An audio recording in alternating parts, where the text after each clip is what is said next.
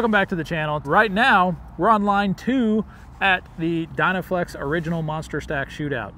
379 headlights in there look good. 379 grill. We got this dump truck pulling a dump trailer. Nah, man, this is called a double dumper.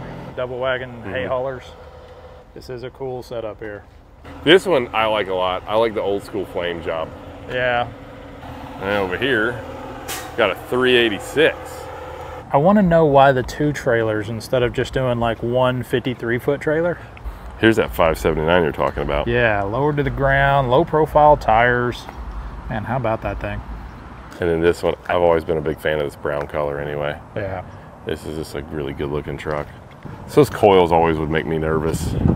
That's 36,000 pounds of steel cable.